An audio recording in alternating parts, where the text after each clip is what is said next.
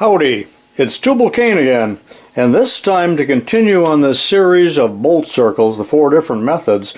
And in the last video, number 153, I showed you how to drill the holes in a bolt circle using the digital readout.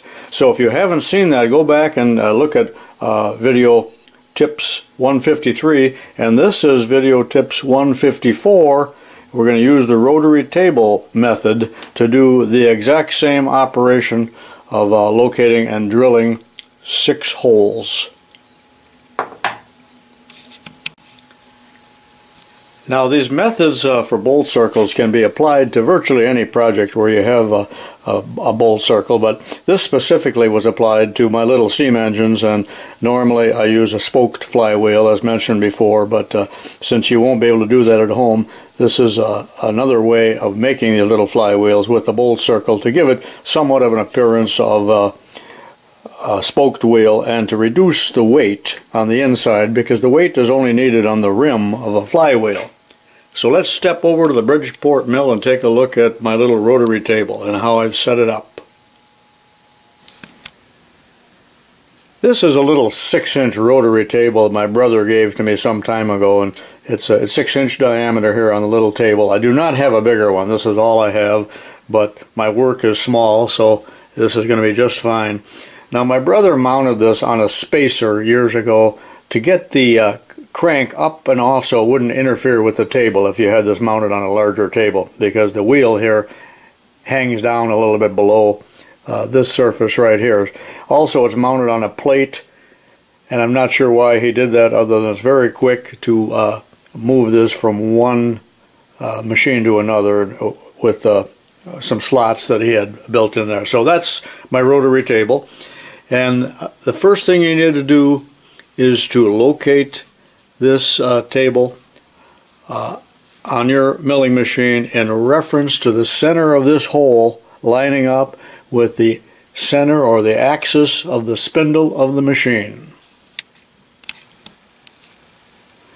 Now I've already done the indicating off camera, but this is a little stare at last word indicator, but you can use whatever kind of indicator you have. An indicall holder, but this is just held in the chuck by the stem.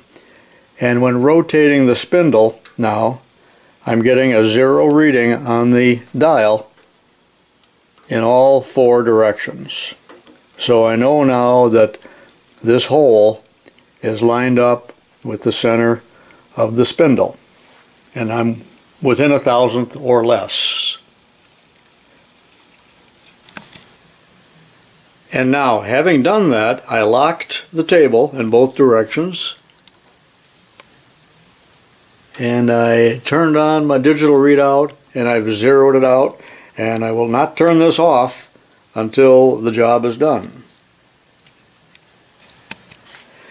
An alternate way of doing that job is to turn yourself down a disc, and this is a 24 millimeter hole here, and so turn that to 24 millimeter, and I've got a 3/16 hole in there, but it could be any size hole, and the larger the better actually, and then a corresponding shaft in here, and line it up in that manner. That would be semi-accurate, not as accurate as the indicator method, but it would be satisfactory, especially for this particular job that we're doing here that doesn't really need all that much accuracy, but I'm trying to show you the more accurate ways. So that's another way of doing it. Now next, we need to locate our work, and this is the 2.5-inch steel that we're going to drill a bolt circle in. It needs to also be located in the center of the table, corresponding to the center of this this hole here. In other words, everything needs to be concentric.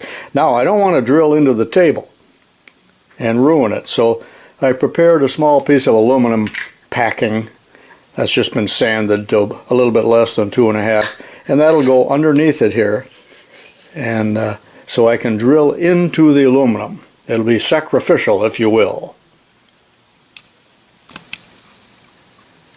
And now, using that 3/16 rod in my Albrecht chuck, I have centered the work on the table. And now I'm ready to clamp it. I had to add 2 toe clamps down here to this steel plate, which was warped. It wasn't true, and there was some flexing going on. In other words, it wasn't setting flat on the milling machine table, so it's clamped now with 2 yellow clamps and then 2 other bolts, which should be more than secure enough for this job. And I also have the work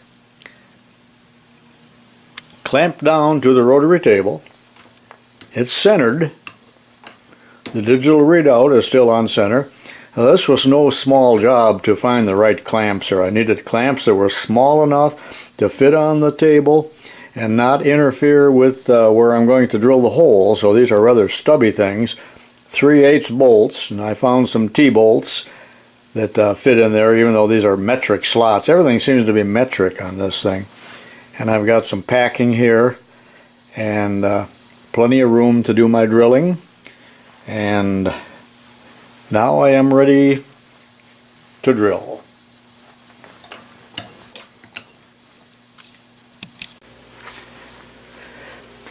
Now remember, I'm going to drill 6 holes. Now you may be drilling a different number of holes, but this is what we're concerned with for this little project. And so it's a 6-bolt circle, 6-hole bolt circle. There's 360 degrees in a circle, so there will be 60 degrees between the holes. Now if you look at the rotary table here, you'll see there's a ring that goes clear around here, and it's divided into degrees, 360 degrees. So right now I'm on or about 0, and I will always be turning it in this direction. So my first hole will be on 0, and then I'm going to go clear to the next hole. Here will be 60 degrees, and then it'll be 120 degrees, 180, 240, and 300. That gives me a total of 6 holes. Now let's take a look at the crank here and the 0 marks on the crank. Pay no attention to these other marks here. We're only interested in the 0 right at the tip of my fingernail. And I'm always turning in this direction. I must never pass the 0 mark. If I do, just going back a little bit is not going to do any good because I have backlash. So should you overshoot the mark, be sure and back it up a turn or so and then come back into the 0 again. Even there I'm a little bit past, so I would have to back it up and come into the 0. That removes the backlash or the lost motion. That's important.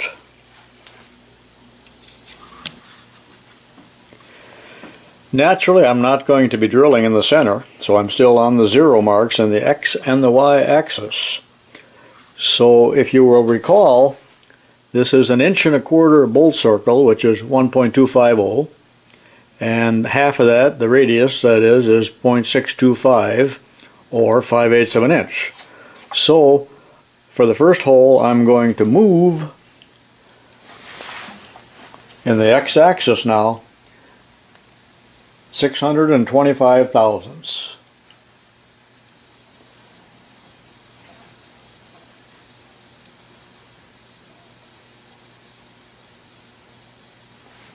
Right there, and that's where the first hole will be.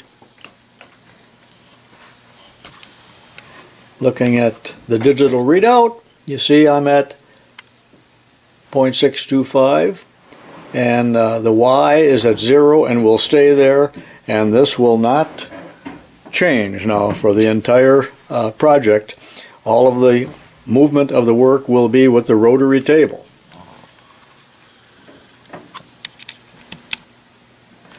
Now I will lock the milling machine table in the Y axis and again in the X axis, and those will remain locked. Then be sure and look up at your digital readout and make sure that nothing has moved. Sometimes you have a little bit of a movement when you tighten the locks, so you have to allow for that or correct it so that we're back to these settings. In review, I'm at 0 degrees, And I'm now going to lock the rotary table, and that can be done with my Bondus ball driver. Tighten this, and I will tighten that for each hole. Just snug them up so that we don't have any movement. Now I'm ready to drill the first hole. Now what I'm going to do is I'm going to center drill all 6 holes. Then I'm going to come back and drill all 3 of them, the pilot size, 3/16, and then come back and drill the final size, which is 7/16. So actually I'm going to drill 18 holes. And you also have your choice here, like I did on the other one. If you want to just change the tooling here, in other words, center drill, then pilot drill, finish size, and then rotate the table. You know, you can do it either way, but this time I'm going to center drill all 6 of them.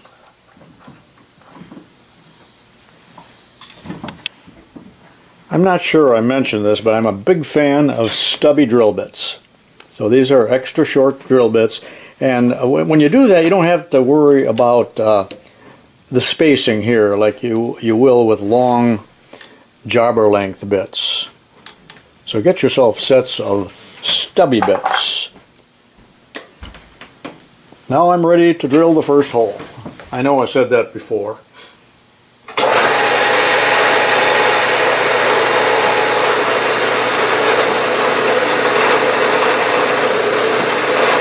You just want to get it started. They don't have to be very deep.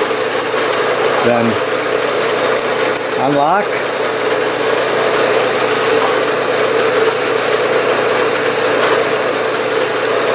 I'm turning it to 60 degrees.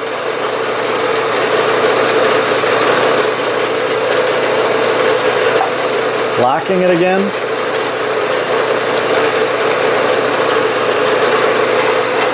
Drilling the next one.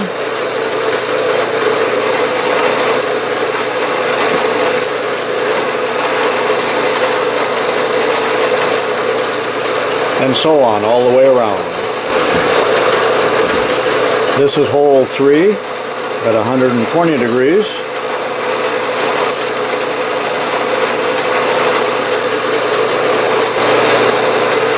This is hole 4 at 180 degrees.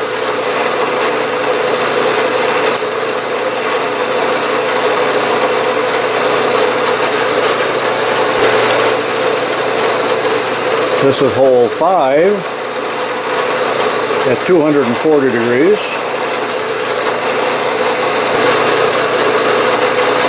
And hole 6, 300 degrees.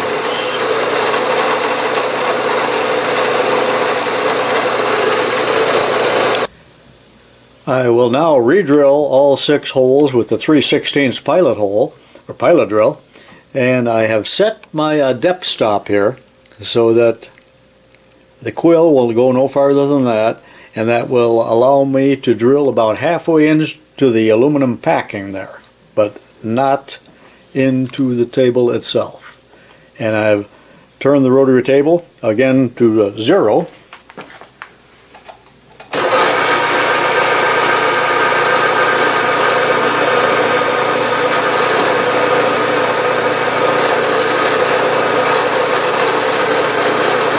As far as my stop allows me, and there are some aluminum chips on the dip. And I will do all 6 holes. Actually, I'll meet you on the 6th hole as I drill that. I'm at 300 degrees, and I'm going to drill the 6th hole, and then I'll put a little oil on it. By the way, if you like my spill-proof oil can, and have not seen Machine Shop Tips 135, I show how to make those.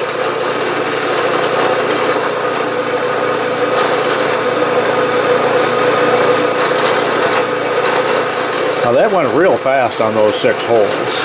I know I did them off camera, but it didn't take very long at all. Now I will change drill bits. And I sure do love this Albrecht keyless chuck. The 7/16 bit is in the L-brick chuck, and I have reset the depth stop.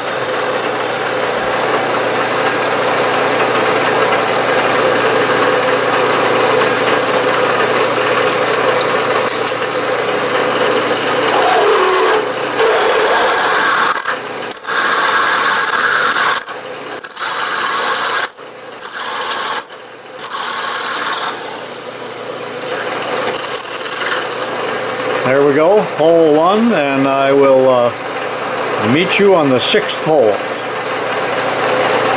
for a drink. Okay, this is hole 6, 300 degrees. I guess we'll wait a while for that coffee.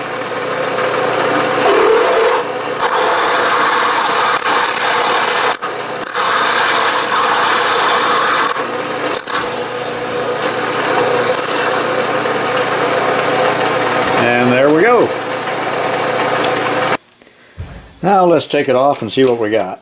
Now be sure and wear safety glasses or a face shield, because you can see those chips were really flying. Dress properly. Observe all safety rules when you're in the shop. Not even too much in the way of burrs on the backside, because the packing here took the beating and prevented burrs. Let's clean it up and go to the bench. There it is, cleaned up. I can take the burrs off of it just with my hand countersink, because it's going to be recessed like this one anyway, and then I will have to reburr it again or countersink it like the original one here if I can find it. I like to put a nice countersink on them like that when it's done. I don't know what I did with the other one. I guess it's over on the milling machine.